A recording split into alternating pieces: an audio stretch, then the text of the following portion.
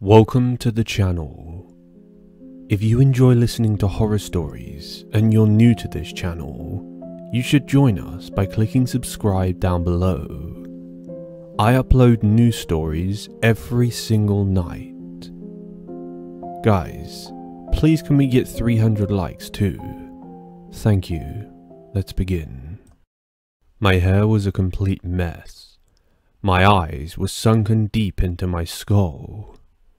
I could barely keep myself awake long enough to not fall back into my bed, or worse, fall down to the wooden floor and get myself hurt.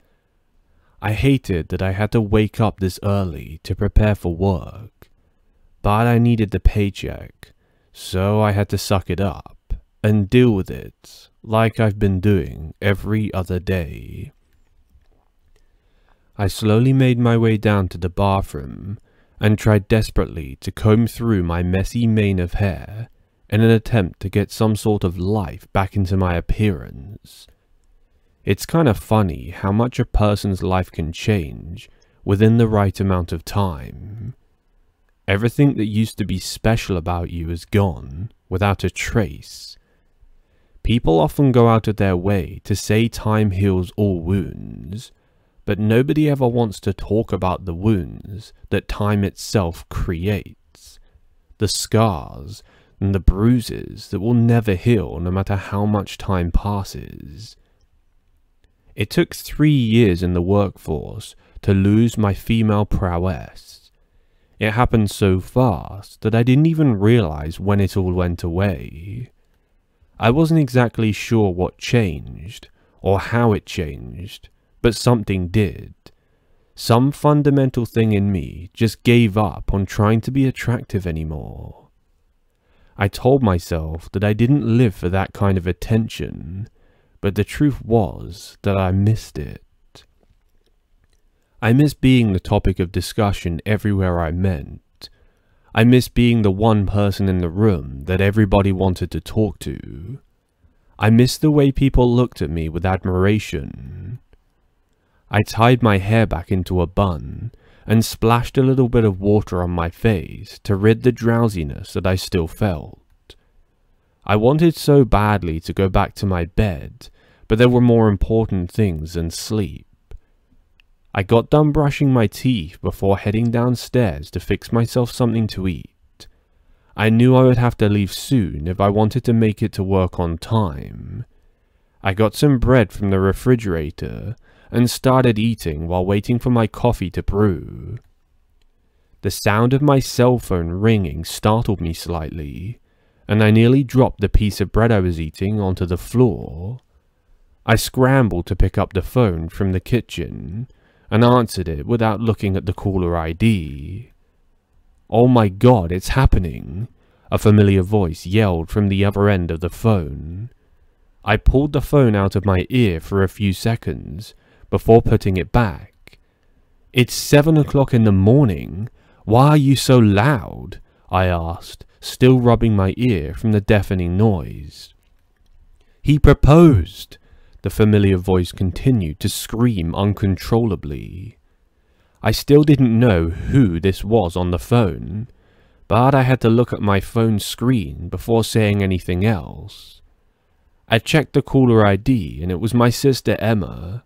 I wide smiled and couldn't actually believe it. "Congratulations, Em. When's the wedding?" I said between fits of giggles. "It's in 4 weeks. He's so cute. He just proposed. I love him so much," she said in between her excitement rambling. After a couple of minutes of listening to my sister ramble happily over the phone, I decided it was time to get ready for work. I finished having breakfast and went upstairs to pick an outfit for the day before hitting the shower.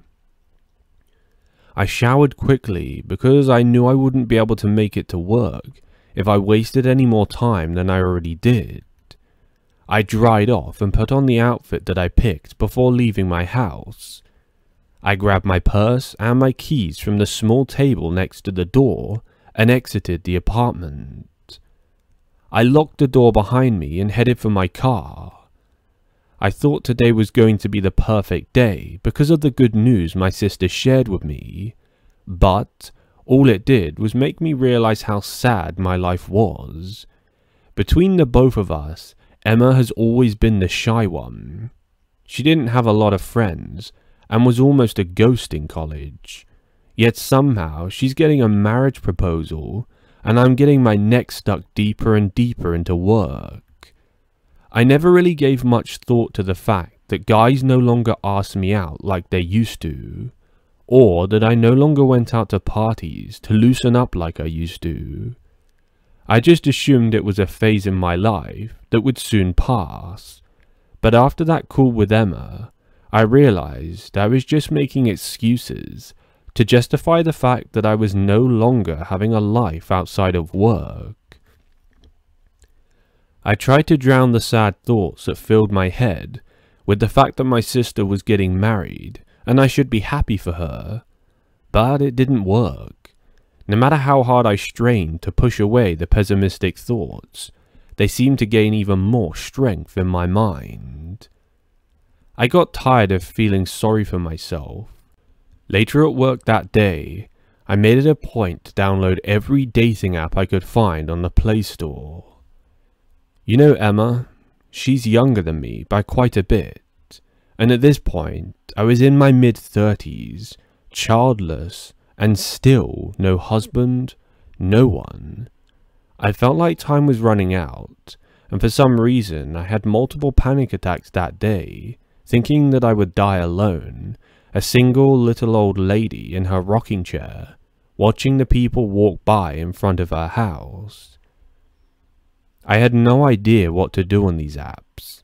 I didn't know what kind of pictures would get me a quick match, so I used some of my lewd college pictures. I didn't want to be one of those people that lied on the internet, but I didn't have a choice. These photos were from almost 14 years ago, and also were slutty as hell. I wanted a relationship, and I wanted it now. I got 3 matches on Tinder and 6 matches on Bumble within the hour. I started chatting with one of my Tinder matches, and he suggested we meet up for dinner later that night. He was only a mile away according to the radius on the app. I got off work and drove straight to the address he gave me. It was a pretty big house with 2 stories, and it reminded me somewhat of my childhood home, except this house was bigger and grander. The gates were open, so I drove into the driveway and parked my car up. I knocked on the white painted wood with a single ring and waited patiently for someone to answer the door. I waited a minute or two before the door opened, revealing an attractive young man in his late 20s. He had a sharp, menacing gaze, but his blue eyes made it seem soft instead of harsh, like he was trying to convey something difficult to express. The expression on his face softened considerably the second he saw me, and my heart skipped a beat. I tried not to let my feelings get the best of me. After all, this was my first time meeting him, and I hadn't been laid in over 5 years. That's how bad it got, but it was at this split second that I remembered. It was all by choice. Now, I was back in the market, baby. "Natalie?" he asked in a low and gentle tone. "Yep, that's me," I replied timidly. "I'm Eric." He smiled warmly at me before opening the door wider and gesturing for me to come inside. We entered the foyer of the house together, and I stood awkwardly as he led the way towards a huge set of double doors. He pushed open the door and ushered me into a huge dining table. The room was dimly lit and had candles laid out. The table was stacked full with plates and different foods. We talked and tried to get to know each other while we ate. He seemed to smile a lot, but I noticed he didn't like to look at my face, and his smiles were mostly forced. We eventually finished our meals and I excused myself to the restroom. I followed the directions he gave me, but along the way I got completely lost. This house was huge, and if I was to guess, had up to 15 bedrooms. But for whatever reason, according to Eric, there were only 3 bathrooms in the entire house, which didn't quite add up. On top of this, he was the only person in this whole house. It didn't cross my mind until I left the table and actually took in and had a deep breath of the whole scenario. I kept walking, trying to figure out and remember where I went wrong based on Eric's directions. All of a sudden, I found myself walking down a long corridor with multiple doors either side that seemed to lead into different rooms. I tried one of the doors and it led through into a bedroom. The bedroom looked like it hadn't been touched in years. It was clean but dirty at the same time. For example, all the bedding looked untouched. There was nothing in the room, but I could see layers of dust all over the drawers and sideboards. I quickly stepped backwards and shut the door in front of me and kept going. At this point, I was pretty desperate to go to the restroom, so I broke out into a little jog. That was when I started hearing barking noises coming from the other side of one of the doors. The barks sound deep and extremely loud. I edged nearer to the door. I'm a huge dog lover. I love dogs, and I'd grown up with dogs in my family house. Instinctively, I always greet all dogs, which sometimes isn't a good thing. I walked up to the door where I was certain that the barking was coming from. I twisted the door handle and opened the door. Then, I just opened the door to the most painful hour of my entire life. Out came 2 German Shepherd dogs, fully grown. One latched onto my calf and my front shin and began mauling, shaking me from side to side. The other came up to the front of my torso at the top and dug its teeth into my shoulders. At this point, I started screaming for my life. Eric must have heard, as around 30 seconds later I see him running up the corridor towards us. He grabs both of the dogs, but they're not letting go. If anything, Eric grabbing hold of them makes it way worse. There was blood pouring out of my leg and my shoulder, and the pain was so bad that I felt like I was going to fall asleep, i.e. pass out.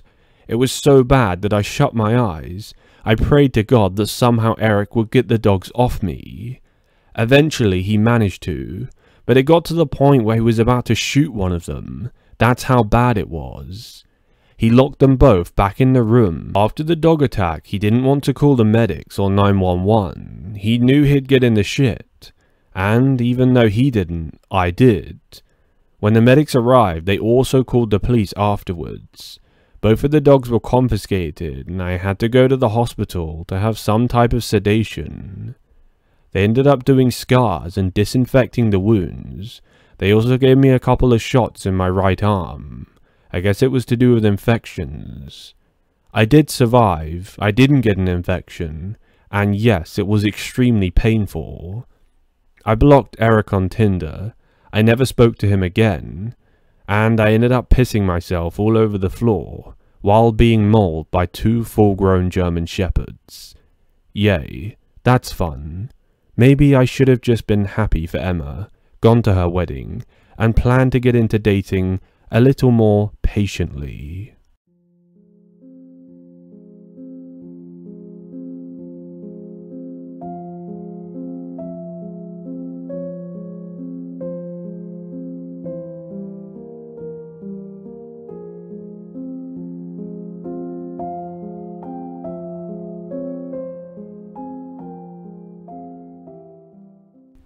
Hey, my name's Jacob, and I consider myself a high-value man.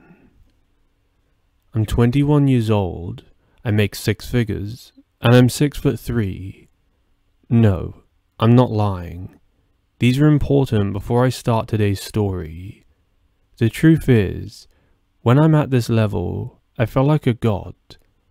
No, I don't have supercars, but I do have a Rolls Royce. I like the idea of quiet wealth, not the type that shouts and screams in people's faces. Look at me, look how big my pee-pee is. No, I think true wealth whispers, And in fact, although I tried to keep my head down, it became evident to all my friends and family that I was doing insane, even for my early 20s. I ran 2 online businesses and worked full-time in finance. So when I put together all 3 income sources, I was loaded. One thing I had to consider was picking a girl wisely. I've always been a big player in my life. I've had 10 girlfriends leading up to the age of 18, and I was a bit of a crazy dude.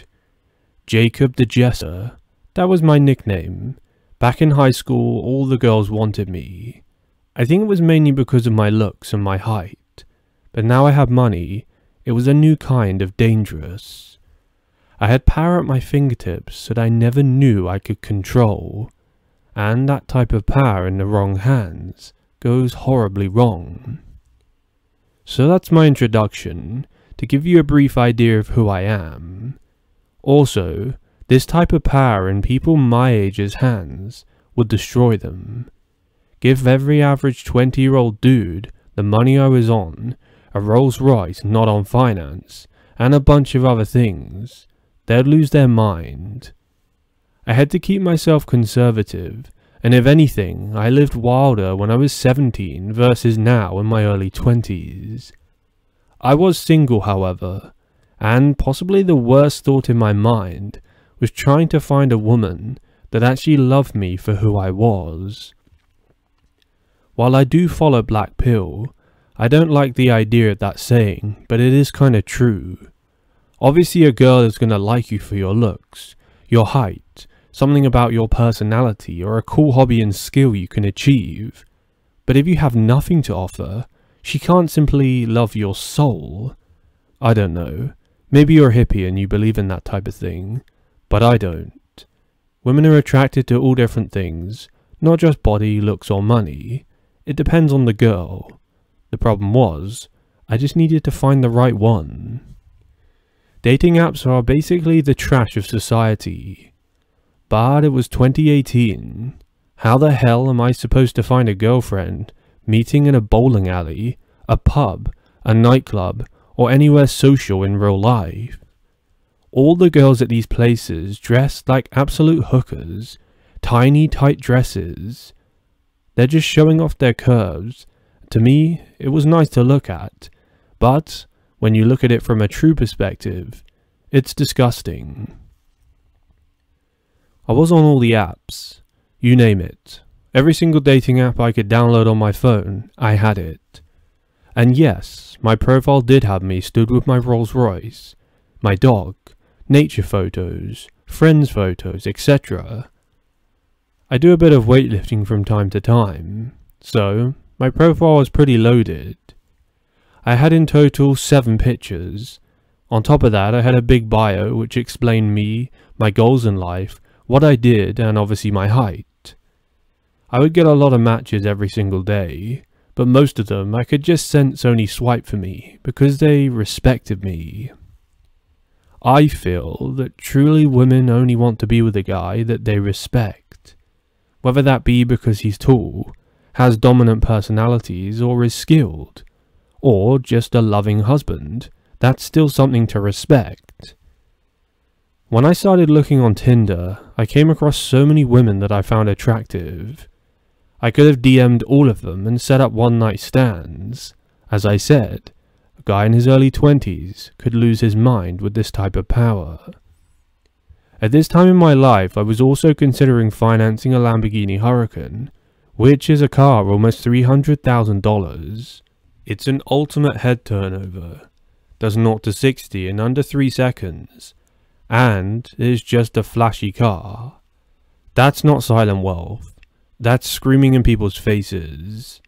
It was so tempting, but I just had to stay with my Rolls Royce. Once I got talking to some girls, it was quite difficult having a running conversation. Most of them started asking what I did. Some even sent me things like, "Oh, how much do you earn?" It was really awkward, kind of embarrassing, and a little off-putting.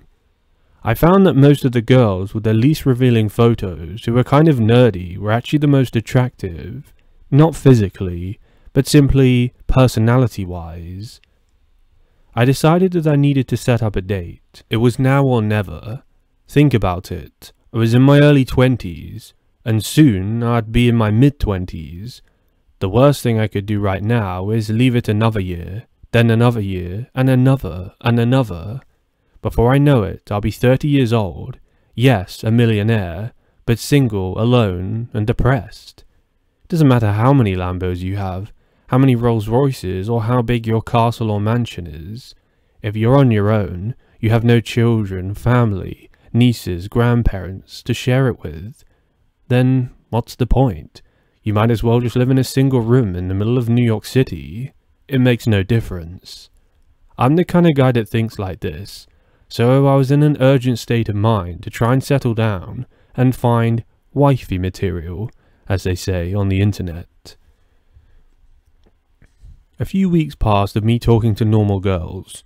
When I say normal girls, I mean the type of girl that looked like she was a librarian, a cafeteria waitress, or just a girl that looked good, was in shape, but wasn't flaunting her body. I got talking to a girl called Grace.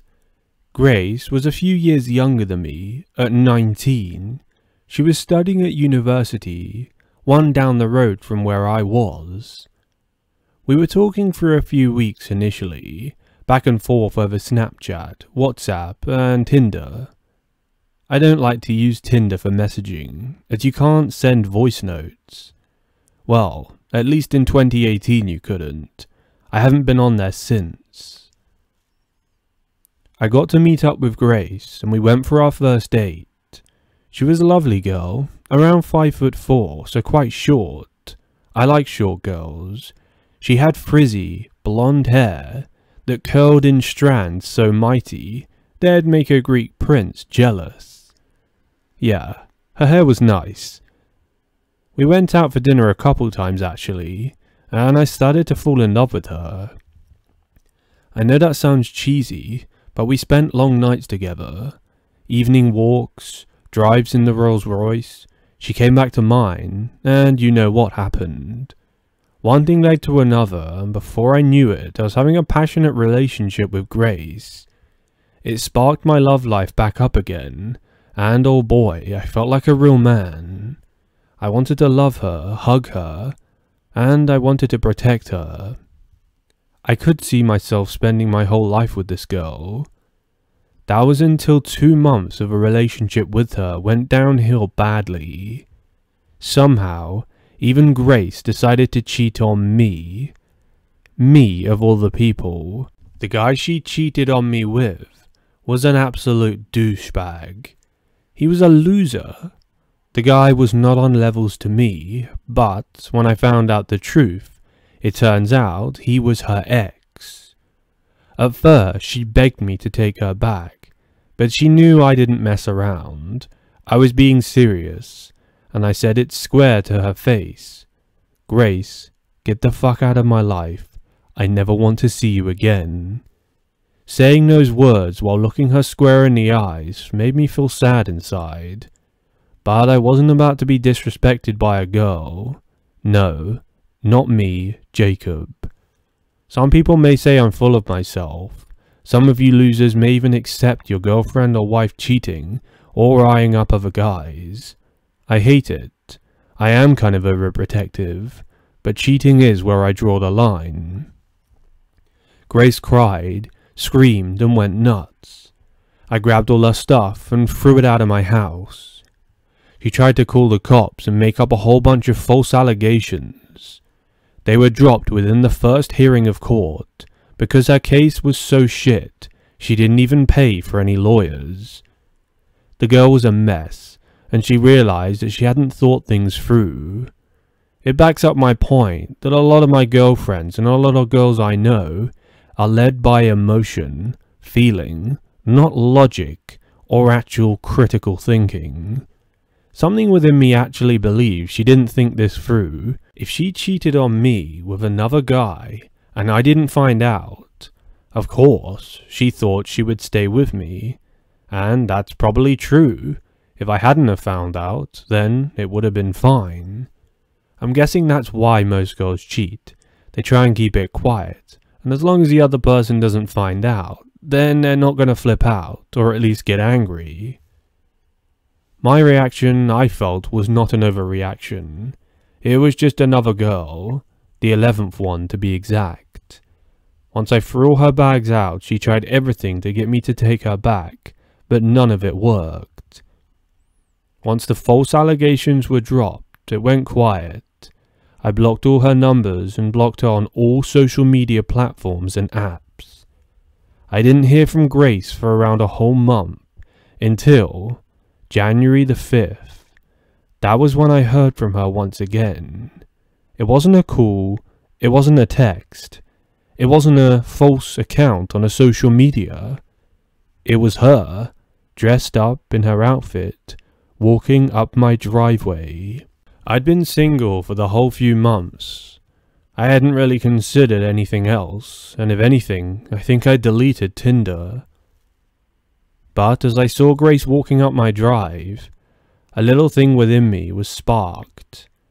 I remembered all the good times. One side of my brain said, wow, it's Grace. She looks amazing. The other side said, look at that bitch. What's she doing on my property? She's not welcome back again. She doesn't respect me. Tell her to leave. She didn't ring the doorbell though. Instead, as I looked closer, I could see that she had a canister in her hand.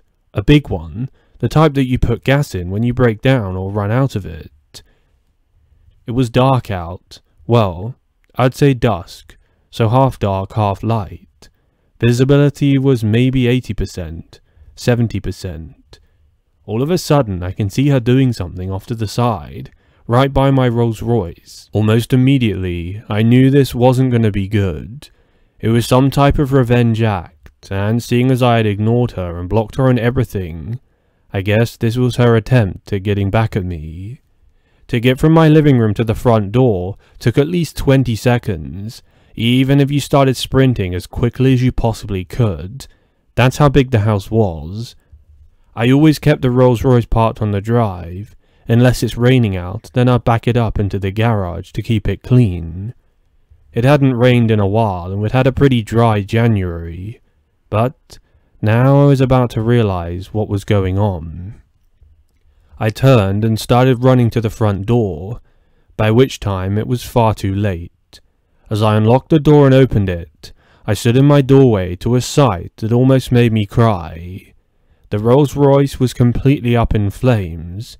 She had covered it all in gas and then lit it.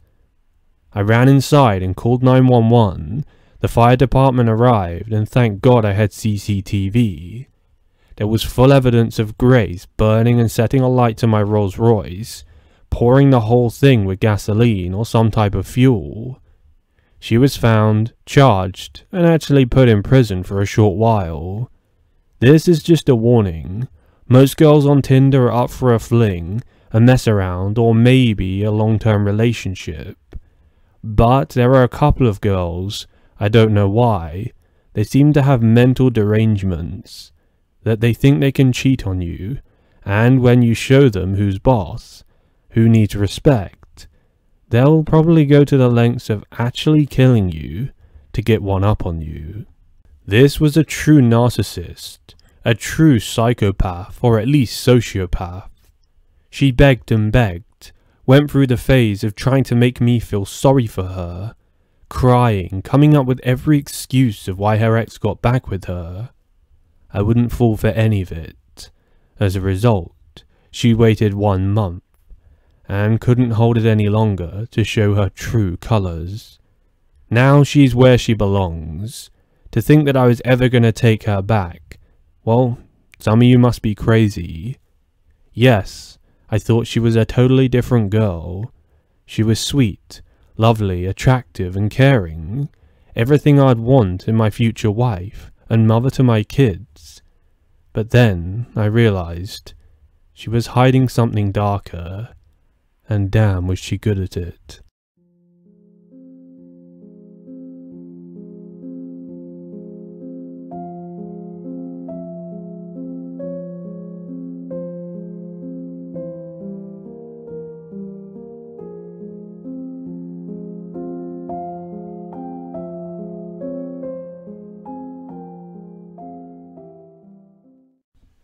I was never the type of person who was upfront with his feelings. I love dropping hints here and there, and I finally make myself clear to you about my thoughts and feelings. I leave everything up for you to decide. That never worked for me. Regardless of how many times I've tried it, why is this moment the time I'm trying to tell you what I think? I can't help but wonder, do you ever feel like I'm just a piece of shit to you because I'm always in your way when you're working together? Is that really why you don't talk to me anymore? It's probably because of my constant interference when we're apart. I can only imagine how annoying I must be, constantly nagging at you whenever we're together. You must hate me so much that you'd rather just push me away than continue living at the same life as me. Those were the words I told the last person I was in love with, right before Leah left me on our third date. Her reply to me was very quick, very blunt and hurtful. She had been expecting something different after all that time, so that's why I felt the need to explain that to her. It didn't matter now anyway, because she wasn't going to be around for much longer anyway. She was off on another trip, I heard, and she wouldn't come back until sometime next week. The thought made tears start to form in my eyes. I had no idea if this feeling would go away or not. I knew deep down that if I saw her again, it would only hurt more. Leah had broken my heart the first time, and it hadn't healed yet. So why bother hoping I could get over it by falling in love again? I was supposed to keep my hands clean, so after 3 years, I stopped talking to her altogether, because that was the most important thing. That was what I promised myself. The truth hurts though, I know that now, but then again, I never felt anything but pain until recently. It's been a long time since I went out. Although I spent time outside of the house, no one had any idea why I didn't stay in one place for too long. I was an enigma. I was nice to have friends who understood me, at least somewhat, even though they sometimes weren't quite the best company.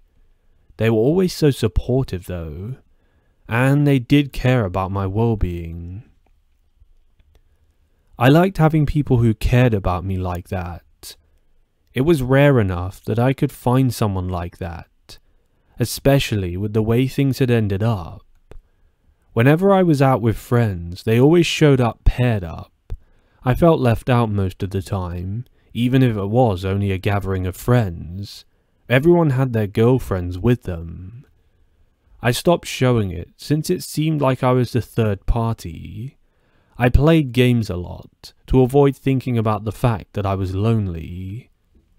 I tried to occupy my time as much as I could, and for the most of it, it was great. Everyone else seemed to want me to join them. I could play any game they suggested without even blinking, and it was easy to spend hours doing whatever the hell they wanted. Sometimes I joined in some random activities.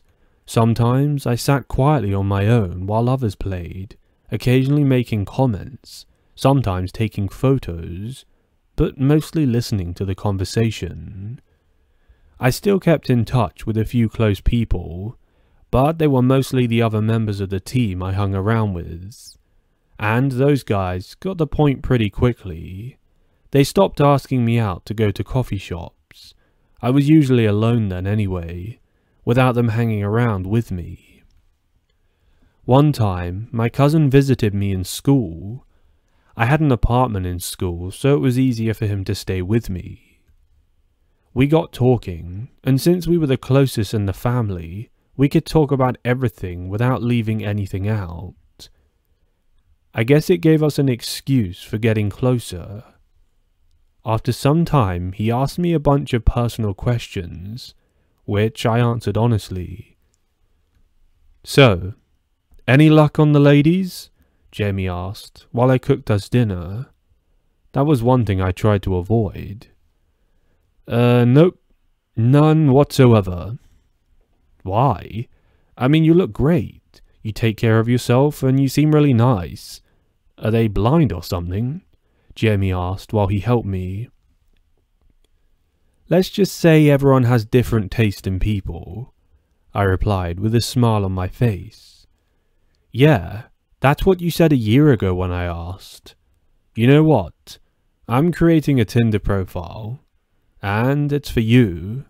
You're not going to stop me. Jamie was never willing to lose an argument, so I let him do whatever he wanted. He created a profile for me. During dinner we kept on swiping for a while until I matched with a girl. Her name was Leslie. She had brown skin, short curly hair and beautiful green eyes. I fell hard, fast, and completely in love. Leslie was from California. She was 22 years old and she was stunning. I thought we might click instantly, considering both of us loved music and we shared similar common interests. But it didn't happen. Our interactions consisted mainly of me talking at length, while she smiled and listened quietly. She always made sure to respond to my statements with smiles and comments as well. Every time we spoke, every single time we talked on the phone or FaceTimed, I fell in love more and more, harder and harder each time. I realized that I couldn't possibly compete with her, and on our third date, she invited me over to the apartment that she shared with a roommate who was going to be out of town for the weekend. Man, was I happy to see her again. I got dressed and was ready to head out for our date. I couldn't make it. There was an emergency in our lab where a lot of our group projects were kept, and I was in charge of it. So I ended up having to call Leslie and told her about it.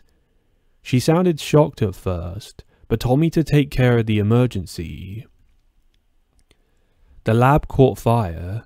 Thankfully, nothing was lost, but I spent the entire evening out there waiting to see our project. By the time I did, it was late. I called Leslie a few times, but I couldn't get hold of her, so I drove back to my apartment, tired and hungry. I walked into the dark apartment and turned on the light. I was startled to see Leslie sitting in the dark, staring right at the door. I jumped a bit, but calmed down the moment I saw it was her. "What the hell are you doing here? I called you and you didn't pick up," I said as I walked towards her. Something in my head told me to stop, as she wasn't smiling. Leslie got up and stared me down. "You missed our date. I sat there all day. You know, this wasn't the first time this happened to me. I'm so used to it that I've lost count," Leslie said in a sarcastic tone. "But I told you about it before I left. I told you I wasn't going to make it," I tried to explain, but she seemed like she wasn't willing to listen anymore. I made the mistake of moving a step closer. I saw her hand move right before I jumped back. I took a glance at the blade as it cut through my shirt and left a large wound on my arm.